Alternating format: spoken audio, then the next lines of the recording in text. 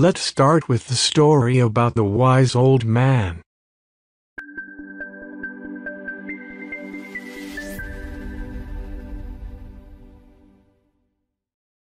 The wise old man. A wealthy man requested an old scholar to wean his son away from his bad habits. The scholar took the youth for a stroll through a garden. Stopping suddenly, he asked the boy to pull out a tiny plant growing there. The youth held the plant between his thumb and forefinger and pulled it out. The old man then asked him to pull out a slightly bigger plant.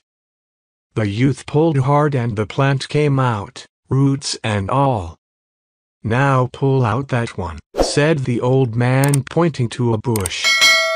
The boy had to use all his strength to pull it out. "Now take this one out," said the old man, indicating a guava tree. The youth grasped the trunk and tried to pull it out.